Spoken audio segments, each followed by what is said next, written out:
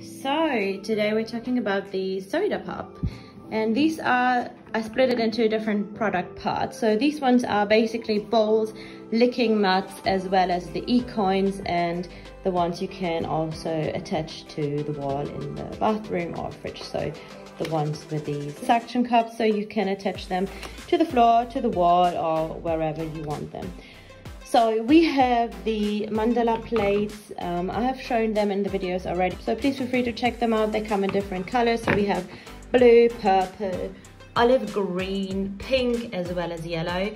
Then we have here the new honeycomb slow feeder, and I've done a video on this one as well. So this one is one of our go-to daily for Panda. She's the smallest of my dogs. She is about 20 kilograms, and we are using this day in, day out. Then we have the licking mats, and this one is one of my favorites. It's so cute, and the dogs really do like it from the shape. It's not too complicated. Then we have this one here, perfect for Halloween with cute little zombies. Then it comes also in a smaller version. This is the flower one, as well as the honeycomb one. And we have the heart one. We are not using this one too often because, yeah, I think my dogs just find it a bit timid. But they are maybe just very impatient. So you can see the size difference between the normal one. This is like the normal size or the larger size, and then the smaller size. So yeah, for bully breed I would go for the big one. If you have a small or medium sized dogs, then this one should be fine, especially if you yeah, just want to use it for snacks. Then we have two of the AirCoins, and they are relatively small, so compared to the Mandala plate or the slow feeder bowls, so you can see they are relatively small. They do not have any suction cups on the back, so you can, by the way, you can hang most of the bowls. So you can hang this one, you can hang this one, as well as the Mandala plates.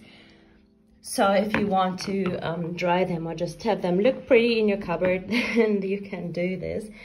And yeah, they come in different motifs. So we have the turtle one, and then we have the AirCoin, and yeah, you can basically fill it with food, and then again it's like a licking mat combined, or licking mat combined with a slow feeder bowl. And then we have two of these ones. I already mentioned that these are the ones with the suction cups at the back, so you can pop them onto the fridge, or yeah, just onto the bathtub if you give your dog a bath and you want to keep them occupied. Or you can use these also obviously as a normal licking mat and just pop it onto the floor. So quite diverse use of these ones, and again, they're super cute. I mean, I think all of it is actually super cute. So if you want anything super cute for your dog, then I think SodaPup is a brand for you to go.